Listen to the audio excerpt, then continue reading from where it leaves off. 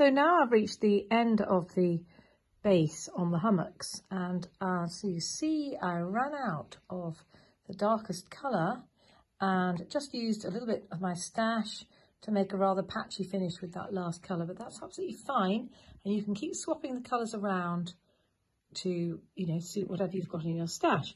And you'll see that I've also added some snowflakes. So I've used the same stitching method as I did higher up on the piece and under the cloud, and used a pale or a bright white thread. You could actually use a sparkly thread or a gold thread or any colour you like, but just a little bit of sparkle would be really nice. And I don't seem to have any in my stash, but I hope you do have, and you can share it with me online.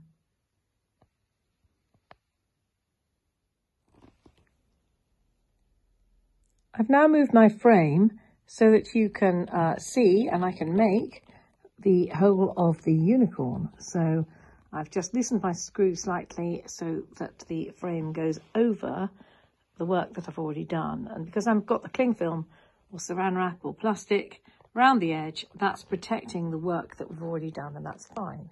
So now I've drawn lines all along the back and the neck and the head of the I'm nearly calling it a zebra. It does look rather like a zebra, of the unicorn or pony if you've decided to make a pony. And I'm going to begin with the first colour, which is in a double thread along the back, starting at the highest point in the rump.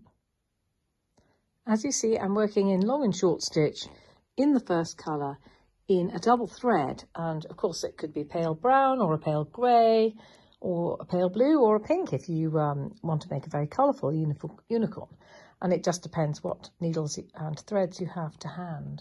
So the first stitch is the furthest left there, and that's rather the backbone of the shape because that divides an area in half. And in this case, it's his rump. So starting at the top, I've worked long and short, and as I go down the shape, down towards his backside, then I'm coming up a little lower into the shape, so a little further down his leg every time, working down across here.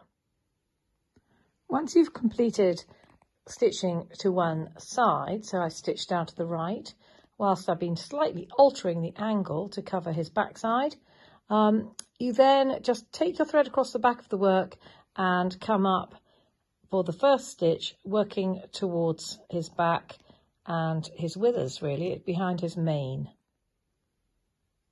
As you can see, I've worked across from one side of his rump and then carried the thread and worked the other side all the way to the top of his shoulder, where there's a little part of the horse called the withers, which is right in the middle there. So I ran out of thread, cast off, and now I've moved up to his neck. Now you can either start just behind his jawbone or begin with the stitch that's halfway across his neck, because if you do that, you'll find that you keep the direction of the lines much more easily. So you can see that the lines I've drawn in pencil quite roughly across his shoulder here are going to be very helpful now when I'm actually working long and short stitch. So those long drawings, the lines I've put in, those are actually the longer stitches of the two. And then, as you can see, the shorter stitches in between, they're not really half length, they're more 3/4 or 2/3 a length.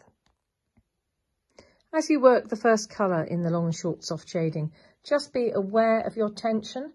I'm being pretty slack here and just actually allowing the wool to sit on top of the design. Don't pull it too tight, because otherwise when you remove your frame, you'll find that it gathers. And we really want this to sit nicely across the front of the Christmas stocking.